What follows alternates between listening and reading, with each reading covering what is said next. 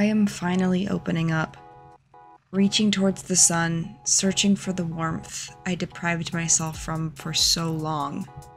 I haven't been comfortable in my chrysalis, just afraid to tear through the walls, fearing the pain and what would remain on the other side, but getting angry that there was no change. But you cannot bud if the soil is not disturbed.